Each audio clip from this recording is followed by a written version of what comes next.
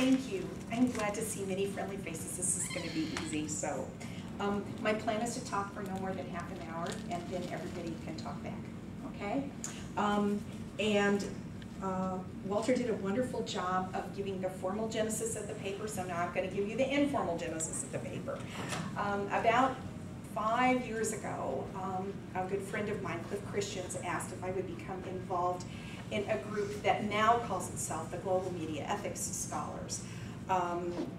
What we do is we go to different places on the planet and try to involve local folks in a discussion of ethics and journalism and media ethics.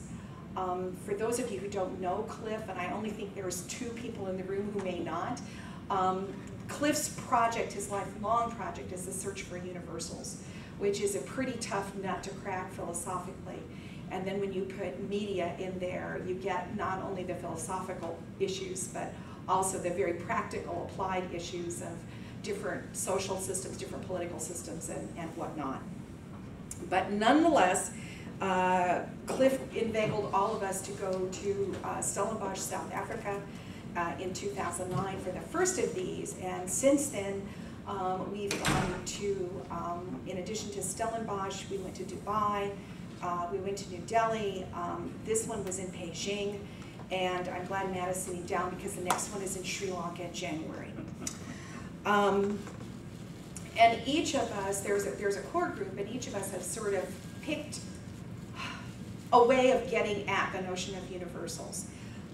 Everybody does it very differently. So for example, my colleague Herman Wasserman, who teaches at Rhodes University right now, Herman is very much all about taking that South African experience and see if he can generalize it to other nations and other conflicts and so forth and so on. I, on the other hand, decided that what I was going to start chipping away at was how our very, very contemporary understandings of neuroscience might enable us to say something global about how people think about ethics. So I've taken a very sort of, I guess you could call it biological and organic approach. And each of the papers that I've done in response to this has either a tiny amount, that would be this paper, or a fairly big chunk of neuroscience in it as I've been trying to learn it. The other interesting thing about this, I have to tell you, this paper in my house is called the China paper. When I say the China paper, my husband absolutely knows what it is I'm talking about, was the political issue of trying to go to a country that I've had many, many students from, but I've never traveled to before, in a political system that is very unlike my own, in a media system that is very unlike my own, and trying to say something relatively constructive and to not set people's teeth on edge in a cultural way. And so one of the really fun things about the conference at Tsinghua University was the faculty member who had arranged it had done something that I think is pretty hard to do, even in contemporary China. She had scholars, not just the core media ethics group, but she had scholars there from Taiwan and from Hong Kong. So although we got Asia, we didn't get all just mainland China points of view. The other interesting thing to us that she did was, yes, it is China, yes, there are politics, and so for the entire conference, I got to sit next to the very nice gentleman who, now that I'm not in China and I can say this differently, has the power to throw journalists in jail. And it was very interesting to sit next to him and to hear his responses, because his PhD is from the University of Minnesota. So we could talk a little bit in English, and to hear his responses to some of what the rest of us were saying, and to sort of have this background dialogue in your head about, you know, here's the guy who can and has made people go away, made journalists go away for doing what I think is their job. So that's the deep context for this paper. The topic I picked was courage, and I have actually two more things to say about that. Although this paper is philosophic, I think we would all be a little bit disingenuous if we didn't say that sometimes life informs the scholarship. So much of this paper is inspired by my stepmom, who is very courageously facing Alzheimer's. And I learned a lot about courage from watching her. The other thing I want to say is that I was trying to give the journalists in the room something to work with. Even though this paper is somewhat theoretical, there are some places in it that I think are pretty applied. So with that kind of context, I'll just kind of roar off, okay? And then I will sit down and shut up 25 minutes from now, okay? I am not a virtue ethicist. In fact, if there is a part of classical ethical theory that I feel least drawn to, it is virtue ethics. So this paper begins, and my thinking has always begun about virtue ethics with the notion that character, unlike the way the Greeks thought of it as something sort of, you know, it's fixed, it's unchangeable, that sort of thing, I think character is much more developmental. I think it's much more fungible. And I also think it's not one thing in the way that the Greeks and Aristotle and even Confucius talked about it. I think of it more as a heuristic. It's a bundle of things that we sort of lock into one noun that allows us to say, well, this is a person of good character who opens the door. Sorry, the door's locked. That's okay. The notion that character is a heuristic, I would like to say it's original with me, but of course it's not. Other scholars who've written about it say that character implies consistency of traits, stability of traits over time, and an integration of traits into a whole. So that we tend to say that people are of good character, and we mean a lot of things by that. You know, they don't lie, they don't cheat, they don't steal, they're faithful to their partners, they don't kick their dog, you know, you name it, you know, it's sort of that constellation of things. Aristotle and Nicomachean Ethics, for those of you who've read that book or who haven't read that book, one of the things I really like about that book is it's a bunch of many essays on things that we don't talk about very much in contemporary society. So for example, I think it has the 3 best pages on gluttony ever, because Aristotle is trying to talk about character in a very expansive, sort of way. But I think the important thing about character, especially for philosophers, is that what it says is that in a deep way, human beings know who they're dealing with. And that, I do believe, is the result of character. And it's hard to put that in any other terms, but I think it makes common sense in terms of how we go through life. As many of you know, there's a lot of social science out there that has put the whole notion of character under really serious assault. You know, everything from the Stanford prison experiments to the Nazi doctors, to lots of stuff that's come up in how science is conducted. So even though on the one hand, the Greeks say there's this thing, it's called character, it's unchangeable, it's immutable, there's a lot of social science evidence that suggests that when people get put under certain kinds of pressures, our character is not as firmly attached to us as we might otherwise like. And what that means, I think, for contemporary philosophy is that there are some contemporary philosophers that are really in the process now of having what I think is a pretty interesting discussion about, well, what did we really mean when we said the concept of character? And a couple of those whom I found really informative are a guy by the name of Robert Audi, who talks about character as 3 different kinds of responsibility. The first is what he calls generative responsibility, or the notion that you generate traits about which you're responsible. Then he says you add to that retentional responsibility. You're responsible for retaining those traits. And then last but not least, he calls prospective responsibility. In other words, you're responsible also for looking out there and saying, okay, my moral character is pretty flabby, which is what I tell all my ethics students on the very first day of class. So one of the things I'm really working hard on is how can I exercise that character muscle, which is the way Aristotle conceived of it, so that my character gets stronger. Aristotle's contention, and I think this is profound, is that character is like a muscle. The more you exercise it, the more likely it's going to be that it will serve you well when times get tough. If you're used to telling the truth, and then you're presented with an opportunity to lie, that habit of truth-telling may begin to carry you through. Audi says something I think is really important. He says it, meaning character, can arise from the ashes of vice as well as from virtue.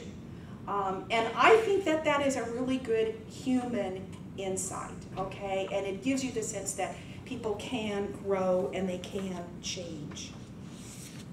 Feminist philosophers have added another sort of quirk to all of this, where they say that the character, let me back up a little bit. For Aristotle, character was basically a single bold act. In fact, Aristotle in Nicomachean Ethics talks about a lot about character in war. So the notion is that you will reason through what it's right to die for. Aristotle is also one of few philosophers who links character with an emotion.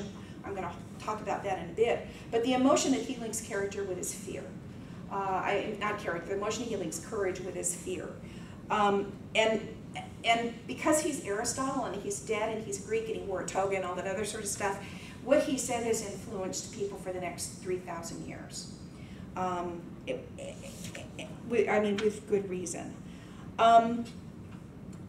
Philosophers agree that character is a bulwark to the environment. It can also be highly susceptible to an environment. And there is an element of professional ethics that looks particularly at the impact of organizations on character, whether that organization is a concentration camp or a Murdoch publication. And yes, I did put those two things in the same sentence for a very good reason. Okay, so now let me talk to you a little bit about courage. Aristotle said that courage was a kind of knowledge, that it wasn't just enough to be courageous, because, for Aristotle, it's the mean between the extremes. So on the one hand, you've got cowardice, but on the other hand, you've got foolhardiness. And courage is this middle ground that Aristotle talks about. So for Aristotle, courage required knowing. It required rationality. You had to think through what it was appropriate to be courageous about. Confucius, interestingly enough, in the Analects says very much the same thing, although in very different words. So it's interesting that we have, the guy in the toga and the other guy who's not in a toga coming to much the same conclusion about this one sort of trait. Aristotle said that character is a willingness to die a noble death. And although I'm going to talk about journalistic courage in entirely other ways, it is very hard for me not to say that without also acknowledging that two of my professional colleagues in the last month have been beheaded. And surely, if there is courage to die a noble death, then they would be exemplars of sometimes what it means to be a journalist in very, very difficult situations. Feminist philosophers have provided a critique of this, and mostly what feminists say is that it's not really about war, or it's not exclusively about war. Courage can also be about understanding that life ain't fair, that people start out on an unlevel playing field, and that courage happens when you persist even though you know that the playing field isn't level and that it's not likely to become level anytime soon. So for a lot of feminist philosophers, they don't talk about courage in war. Courage is a single bold act.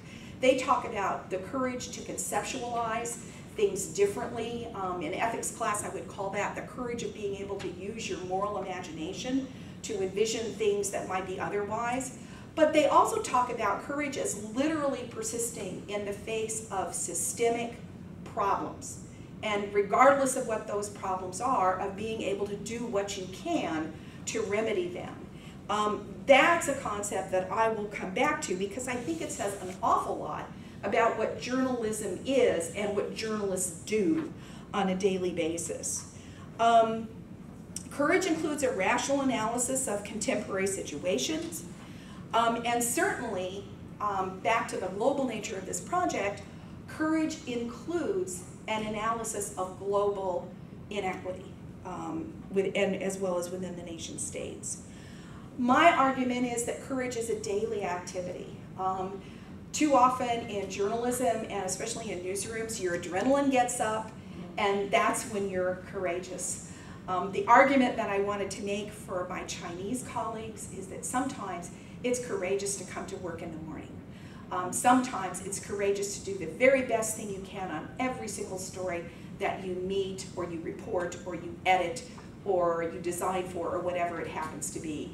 That especially in a country like China that is learning in a very sort of stair-step way what it really means to have a free press and a free speech, that courage to do something well and to continue to do it well, I think is really pretty remarkable. And there are a lot of journalists in China who are doing exactly that. In this sense, courage gets decoupled from fear. And that's kind of where I'm going to leave this paper, that I think professionally we need to think about courage beyond just the notion of fear. But I'm getting a little bit ahead of myself. Okay, so what the heck does neuroscience have to do with any of that? There's a wonderful philosopher / neuroscientist named Patricia Churchland, who's written a set of what I think are really wonderful books. She, of course, got the MacArthur Prize about 20 years ago, so she's like really dumb. But she's also very personable and accessible. And Churchland's project, if you will, is talking about how brain structure, or in this particular case, brain chemistry, influences our human behavior. And her scientifically based argument, which I'm not going to go into at great detail, or actually much of any detail here, is sort of based on the premise that our brain chemistry as a species enables us to do two things that are actually pretty rare. One, we nurture our young for an awfully long time. Just ask me, my daughter's 32, okay? But that second, we know how to live in groups. And we know how to live in groups in part because our brains are awash in a certain class of chemicals that allow us to damp down some things and amp up others. And I'm making what is actually a very sophisticated rendition of Churchland's in a very colloquial language. But what Churchland says is that this brain chemistry, which is pretty unique to Homo sapiens, apes seem to share part of it, but not all of it. For those of you who are really into voles, voles, as it turns out, mate for life, but they fight a lot. So, you know, there isn't really an analog in the mammalian kingdom that has the kind of brain chemistry that Homo sapiens seem to share, regardless of culture, regardless of ethnicity, regardless of anything. We all apparently have this. So Churchland says that the virtues that arise from this are essentially that they allow us to be social beings, and they allow people to be profoundly social in ways that most of the rest of the mammalian kingdom is not. She says, in any case, Kant's conviction that detachment from emotions is essential to characterizing moral obligation is strikingly at odds with what we know about our biological nature. The social emotions are a way of getting us to do what we socially ought. All right, so we have a heuristic. We have courage, which even for Aristotle was emotional. We have neuroscience, which says, how do people sort of access those emotions? Well, for people, it's about brain chemistry. And what is unique, or appears to be unique about our brain chemistry, is that it permits us to be social in very, very profound ways. I do not want to empirically test this on the commute home from Detroit tonight. As I was kidding with Matt, I could have come and given the tornado study paper here, but we're doing all that badly, so I'm going to stick with ethics. My argument then is what journalists need to do is to become aware that there's a range of emotions that fuel courage. And it's those emotions that actually, I think, give us power, not just as individuals, but as members of a profession. And so I'm going to talk about two of them. The first is what my colleague Sandy Borden, she teaches at Western Michigan, and I hope to get her to come here sometime. But Sandy's really written a really great book that basically talks about the notion of professional solidarity, about the fact that, you know, journalists, when we're just freelancing, which many of us are and are increasingly becoming more so, we don't have the solidarity of the profession that you get when you go into a newsroom, or you get when you meet colleagues for a beer. That there is something about knowing that, I'm going to phrase this very colloquially, my newsroom may be a mess, but my profession is less of a mess. And the solidarity that comes from that. Sandy's argument, which I buy pretty much 100%, is that it's that solidarity that allows us to access values, that allows us to say, well, even though my boss says I can't do this, I'm going to do it anyway because it's for the good of the profession. There's been some empirical work to suggest that a journalist is a journalist is a journalist, irrespective of political system or culture from which they emerged.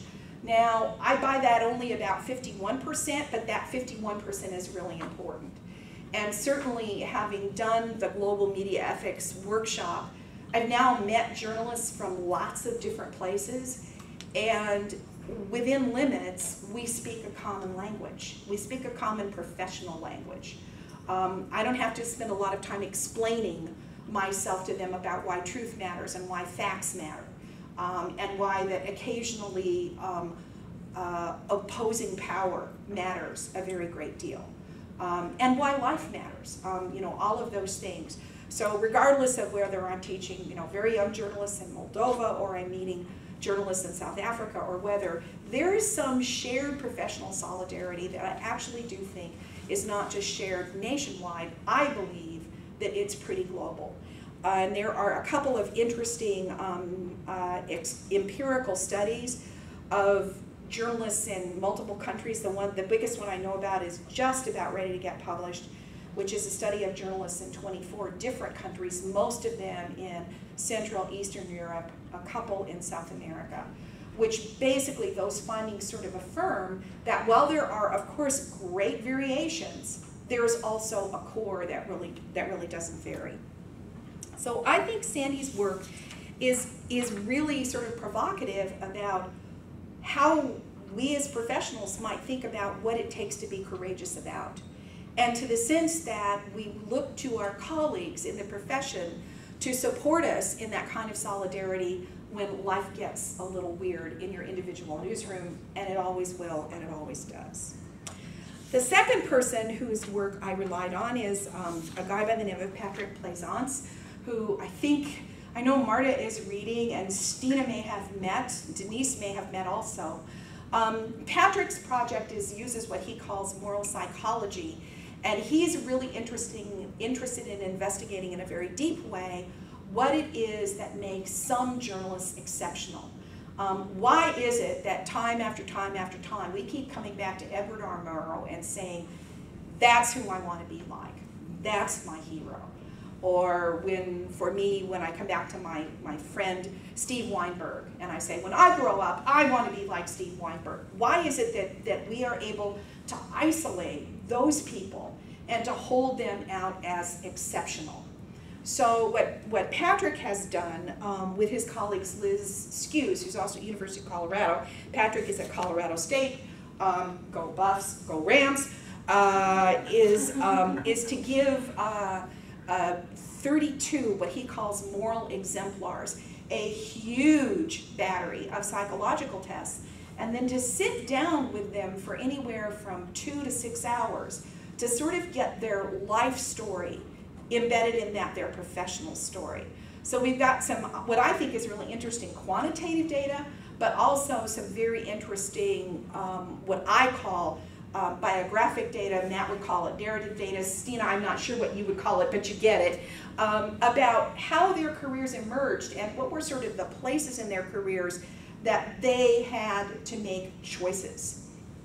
Interestingly enough, Patrick says, his book is just out, 2014. If you give me a minute, I'll do the shameless plug. Is that these journalists never use the word courage. But interestingly enough, they're all courageous, even though they don't characterize themselves as courageous. So Patrick's book has a really lovely chapter on courage, on professional courage, and what it means for those folks. So let me give you just some snippets about how these people, these exemplars, defined courage. From a Pulitzer Prize-winning journalist, quote, "Have I let somebody down because they needed my ability to defend them and I didn't step up?" All right, that's speaking to the powerful, giving voice to the voiceless. That is courageous professional behavior. I would argue it could be professional behavior for a journalist, a doctor. Doesn't have to just be for a journalist, but I think it's a good definition. From a working reporter, "I believe to stand and fight for your goals. You have to respect everyone, and you have to find a way to do less harm for your goals." For those of us who try to work internationally, that part about you have to respect everyone, that really matters. You've got to meet people where they're coming at you, not try to superimpose what you think is appropriate. And it's especially important for journalists who are working often in countries where they don't have great familiarity with the folks or the language or the culture. That really matters. From a public relations professional, refusing to become complicit in bad behavior. In the research that Walter was mentioning, my favorite line from one of the public relations people that Renita and I studied was, "And then I fired my client." Okay, PR people don't do that often enough, but we act as if they never do it, and I know that that's not the case. So it is a refusal to become complicit in somebody else's bad behavior, and hopefully to explain why to them it's bad behavior and they shouldn't be doing it. From a foreign correspondent, it comes down to trying to get good stories, get them right, and get them early. I think about a lot when I think about those two young men who got beheaded. That's all bound up in that sentence. To get the story, get it right, and get it early. This is my favorite one. There was an editor who told Patrick that what he saw his job as was getting the very best out of every single person in his newsroom. And he went on to say, it's easy to get the best out of the stars. The people that he wanted to get the best out of were the people who weren't the stars, the people who were average. And what he viewed his job as was taking that average person and making them better. And that actually is my sort of favorite insight from all of these. Finally, a person of the female persuasion noted that it was a lifelong struggle for what they perceived as structural inequities in the profession. The New York Times had a woman editor. She lasted for less than 3 years. We fired her for all sorts of what I think are particularly sexist reasons, things that a man would never have been dinged for in this particular way. And I think that continues. There are some professions where it's becoming less so, but now in PR we worry about it becoming so female dominated that nobody will respect it anymore because no man would be caught dead doing it.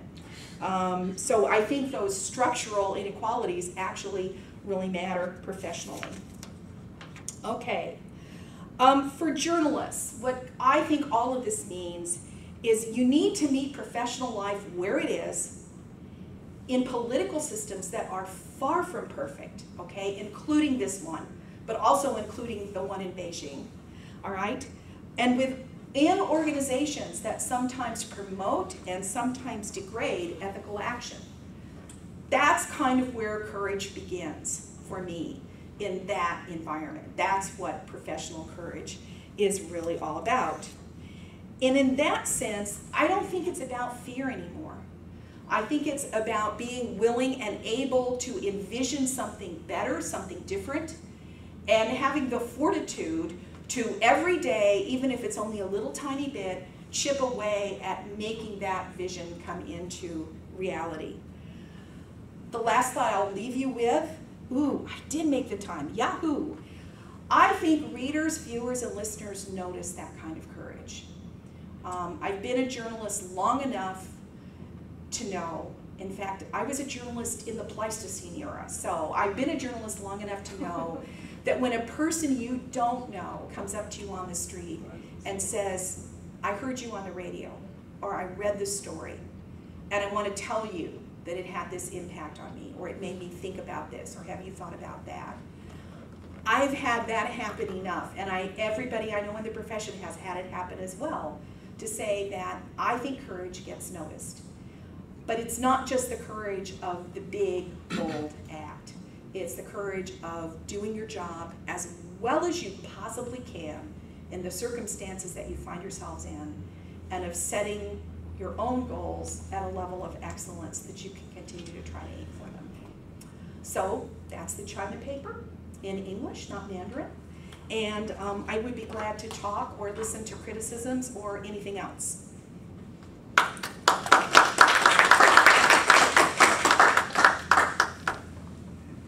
Just a couple of questions, Lee.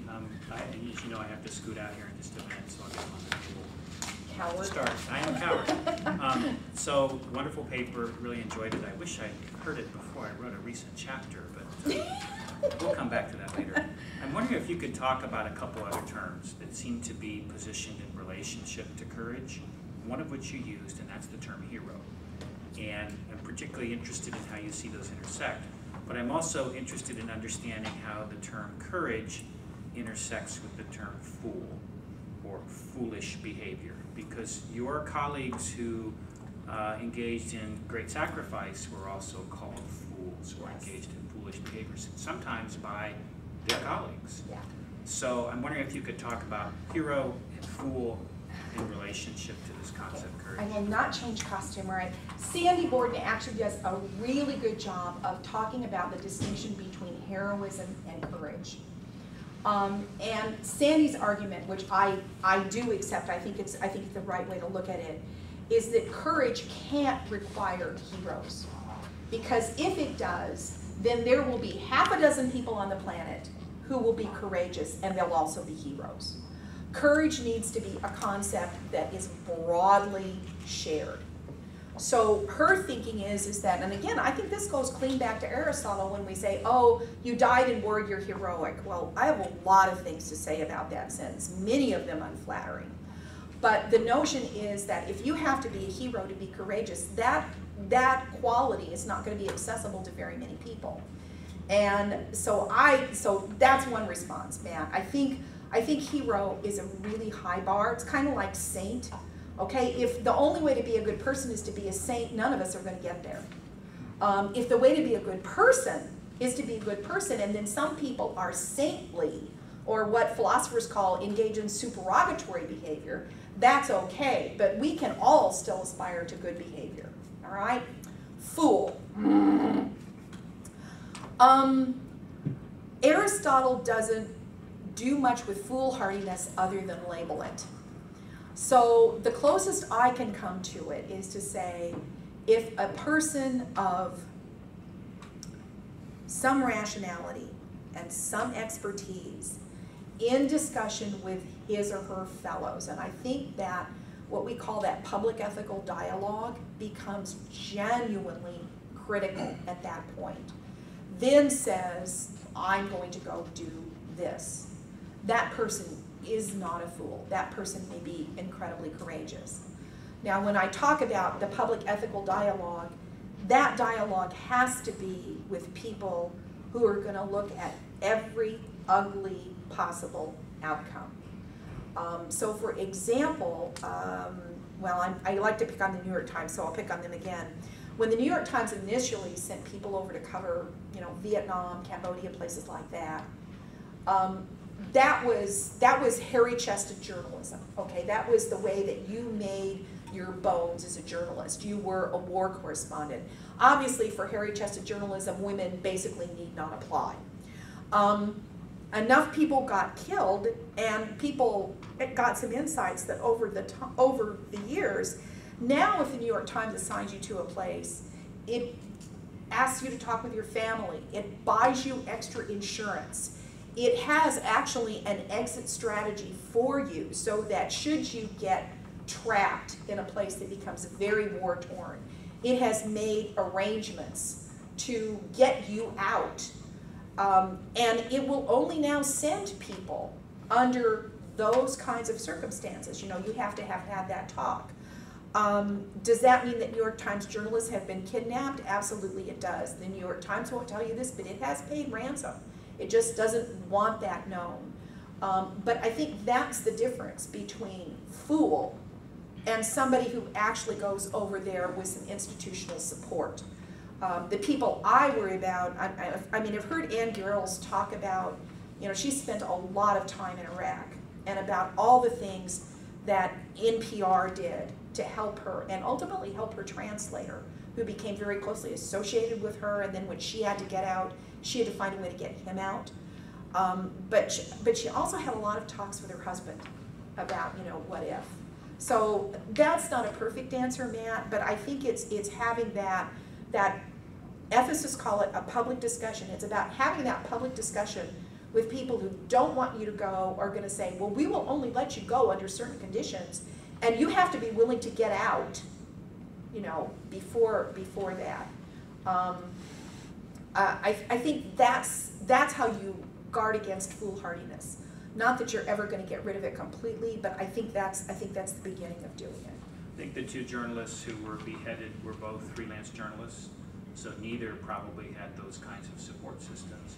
And one, the first person who was beheaded had been in another circumstance, had been held, and had gotten out, and his family encouraged him not to go back, really tried to talk him into not going back, and he chose to go back anyway.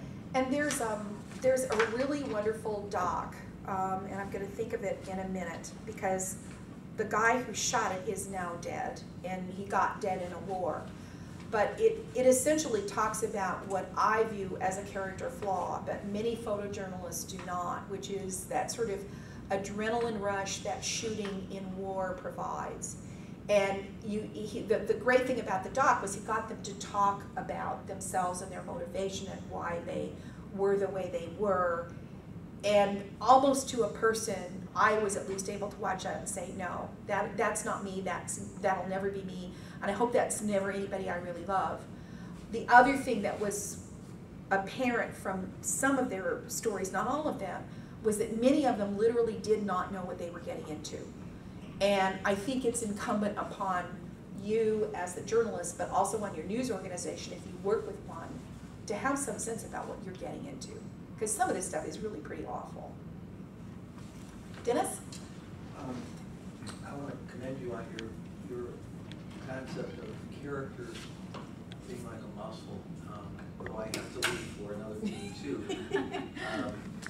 I totally concur with that in regard to the arts, all aspects of the performing arts in particular, and also in regard to the martial arts, that character is like a muscle that it can be trained, and repetition does 10,000 hours, etc., does lead to excellence and lead to a firm and totally rooted character. So I thank you for that concept, and I will be quoting you as I always do. I had the good fortune to read this whole paper in advance, so I thank you.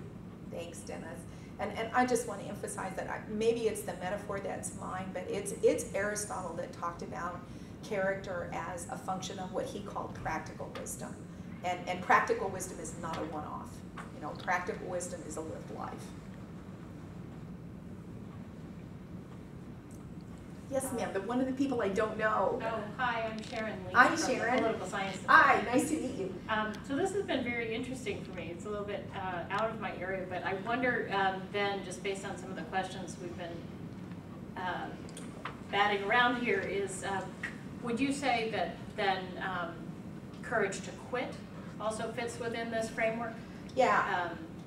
You know, courage to stop and turn away from the heroic, you know, hairy-chested battle. Right. I'm interested in both the feminist approach and this idea of I think it comes. So I think it comes in two ways. So let me give you the one that I think is the easy access one. It used to be that the only way that you moved up in a newsroom was to take any assignment and every assignment. And the first time you turned one down, it was a professional mark against you that actually never went away. And since it was mostly men who were being asked to do that, you know, it was hairy-chested journalism. As news organizations began to get some sense that sometimes these questions were really inappropriate, there was a movement, not just by women, but also by men, to say, look, just because I don't want to go to Iraq, that doesn't mean I don't want to go to Detroit. And just because I said no to Iraq, that doesn't mean I'm going to say no to Detroit. And I'm putting up a really bad metaphor, and I get that. So for example, when I was a reporter in Eugene, Oregon, the day after Mount St. Helens blew, my news organization wanted to know if I would be willing to fly over Mount St. Helens in a helicopter. And I thought about that, and I talked it over with my then fiance, now husband, and I decided that discretion was the better part of valor, that I was not going to fly over an active volcano in a helicopter when the motor could get all hung up in the ash that Mount St. Helens was spewing out. In that news organization, I never thought that decision was held against me. And in fact, they didn't find anybody to take that assignment. So, I mean, so that's sort of the little instance of it. On a larger scale, I think there's still a lot of hairy chested journalism going on. I really do. I still think that when journalists, if you look at who gets a Pulitzer Prize, all right, it's the person, or the Edward R. Murrow Awards, or the Peabody Awards. I mean, pick your national You Did Good award. Most of those are for journalists who've gone into dangerous situations. So professionally, I still think we have a long way to go. And I will know when we're more towards the way there, when the person who gets the Pulitzer is the person who spends, I kid you not, a year investigating the sewers in Detroit. And somebody actually, and not that the sewers are safe, I don't mean to say that, but that's not sexy. That's not the same thing as going to report on Ebola. But I think that deserves professional recognition every bit as much. Does that answer your question? Yes, it does. I mean, I think it really does require a rethinking and redefinition, though, of courage to emphasize the qualities of persistence and you know, rationality and persistent practice that you're emphasizing. You know, I've been doing a lot of advising of graduate students recently, and I was thinking about the courage that it takes to leave a PhD program. Well, you know, in lots of different ways. Yeah, so I'm thinking about a totally different type of example, but the courage to leave, if you're already on the ground and reporting a story in a place that gets ever more dangerous, right? And you've sort of staked out, you know, that little piece of identity that here I am on the ground, and then you have to at some point, you know, if somebody doesn't forcefully demand for your job that you leave. Yeah, there's a film that I usually show my ethics students. I suspect I will be again this year. That's about the New York Times Sidney Schonberg reporter who reported on Cambodia, the killing fields. And at the end of that movie, I always ask the students, "Who's your hero?" Sidney's never the hero, or seldom the hero. The hero is Dith Pran, the Cambodian who had to stay, who couldn't get out, and was a person of remarkable courage and humanity. But Sidney's a great example of the mindset of journalists in that era. I'm going to go, I'm going to report this story, it's going to make my career. You know, Dith Pran was his translator and his gopher, and ultimately the person who made his reporting possible. But I again, you got to balance that with a profession that genuinely at its core believes that people need to know stuff, and that if we don't know that Ebola is going on in Africa, and that if we don't know that there are listen to me, that there are Russian troops on the ground in Ukraine, that the world is not just a worse place off, but that we can make very, very, very bad choices if that information isn't available. So for journalists, it's always a very tough balance, and for news organizations as well. Thank you. Thank you. Stina? It was similar to what she said, but I agree that as long as there's a structure in which the awards are named after men, Pulitzer, and I don't know about Peabody, but and Edward R. Murrow, as long as we measure it by that, and as long as it is always mentioned in connection with hero status, it's, I guess it's the feminist lens again, it's a whole structure that you need to change in order to come up with awards or otherwise to recognize these other kinds of courage. Who notices these other acts of courage of me just walking into the newsroom in the morning and say, yay, I'm gonna do it again, I have to pay my bills, and I have to compromise my own ethics in order to work in this organization. Who notices that? As long as it's not noticed, how can we change it? So maybe you and I need to start the Gloria Steinem Awards for different sorts of reporting, okay? And I mean, and there are people who do that work. I mean, not just Steinem, but you know, people like Catherine Boo. It's real hard to argue that that's not exceptional journalism, but she's never going to get, well, I was going to say she did get a Pulitzer, but she's never going to get, she got a Pulitzer for a book, not a Pulitzer for her deadline work. But her magazine stuff is amazing. So maybe that's what we need to do. Wayne State needs to start the Gloria Steinem Awards, and we can give them for the not kinds of stuff. I should write my friend who knows Gloria. Marta? Yeah, I would like you to address also the dynamics of the relationship between the journalists and the public. You have mentioned sort of the government regime and the press tension that exists across the globe, but there's also oftentimes tense relationship between public and journalists, particularly public seeing perhaps courageous acts of journalists as the anomaly, and actually like not very high evaluation of journalists as a profession as a rule. And for instance, you know, over here in the US it happens, but also in Slovakia the public has very, very low evaluation of press in general and journalists. So would you like to address this? I can't do it much better than you've already done it. I mean, to me, sort of the focus is the Murdoch empire. What Murdoch has done to the profession of journalism, even though he's like really old, I would still like to send him to jail for this, because he has lowered our public standing in ways that I'm not sure we're ever going to recoup.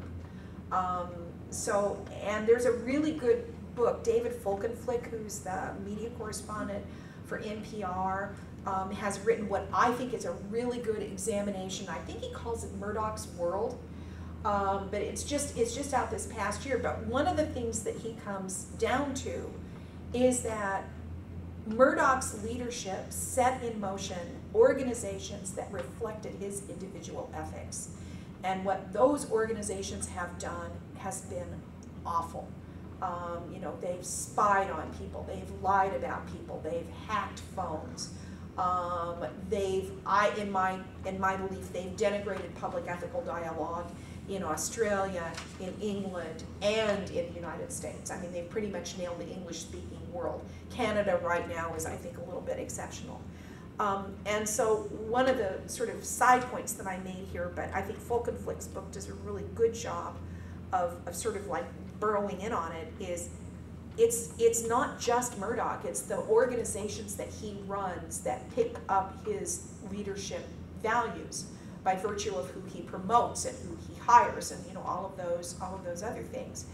And I think that's why Borden's concept of solidarity is so powerful, because you gotta have somebody that's gonna say to the Murdochs of the world, you know, you may be making a lot of money, but you're not doing good journalism. And that's very hard, especially in a country like the US, where we have this First Amendment that says, you can say anything you want.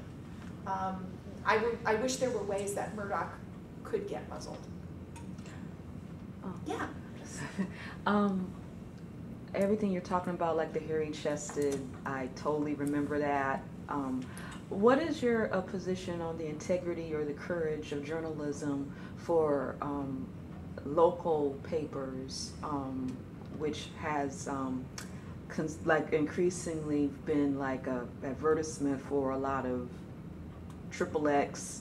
Like, for instance, I don't even know what happened to Detroit Weekly, but the Metro Times, I mean, it's basically, you know, a big ad for these different local XXX, and I'm wondering if they're taking like the stance of Playboy, where they have all this salacious material, but they have like really good journalism. Okay, I think some of them don't have really good journalism, but Okay. it gets back, you're asking the other side of this question, okay? When does it take the courage to leave? As you know, the business model for journalism is really under serious stress. And so one of the ways that some journalism has gotten around that is with that sort of advertising. Craigslist, from my point of view, is the place that actually is the much more problematic because it's so much more anonymous. But you know, you wanna find somebody to do kinky sex with, I guarantee you can find them on Craigslist. You wanna find somebody to do child pornography, which is kind of my only definition of pornography, I guarantee you can find somebody to do that on Craigslist. And Craigslist is a really interesting competitor at the local level because it cuts out the revenue that newspapers, especially local newspapers, used to make from classified advertising. So what happens is you have this horrible decision between how do we survive as a publication and who do we allow to advertise. Now I have to say, okay, in defense of XXX, but this is me talking, all right? I would take 10 XXX advertisements, truly I would, over what not in Detroit, but in my market in Missouri, are 10 advertisements for gun shows. Now that's all about me as a human being. But you know, the problem that American culture has with sex, I have with guns. And we advertise them in very much the same way. You know, if you're gonna have a big gun show out at, you know, Midway where Denise knows, there'll be ads in the local newspapers and on the local radio station and on TV too. We never, ever turn those away. And that's the place where, you know, the First Amendment and the business model for journalism, I mean, it's a really serious problem. Because you may not like sex, I don't like guns, somebody else isn't gonna like chicken from the grocery store, and you know, how are we gonna work that one all out? But luckily in this paper I didn't have to.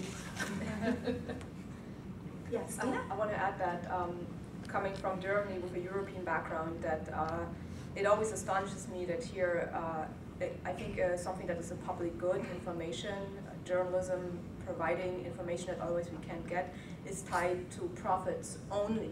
That historically was set up as a private ownership model because the telegraph in 1844, when it was offered to the government didn't take it, and it set a precedent, especially for broadcasting, to be privately owned, and that it has such ramifications until now. Whereas in Germany, after the Second World War, the Americans decided it's too dangerous to give the media to the government, of course, because of the Nazis. There was no money, Germany was destroyed, so commercially you couldn't have a poor profit news. So they come up with the public service model, which never took here, which NPR is still like a privately owned entity. So I think that also plays into this discussion about, you know, profits versus courage and the morals being kind of affected by profits. I used to work at a black newspaper, the eldest black newspaper in the state. And you have that, like the whole conversation about how we're going to pay the bills. Even more so because, you know, they're competing with the Free Presses and the Detroit Newses, you know, but they're targeting a Pacific demographic that may not be technically as savvy as. And I say that because, you know, as far as my job was to oversee the website, I was a web editor and a journalist as well. But the problem that I kept experiencing or with management was that they wasn't used to the online model. They thought it was a fad at best and an expensive thing at the worst, right? Which affects my job completely. And it was difficult to justify having these online presence, even though as far as like technology, we're trying to be on par with these other news outlets. But I find that whatever the main dailies are experiencing financially, the the Latino papers, the African American papers.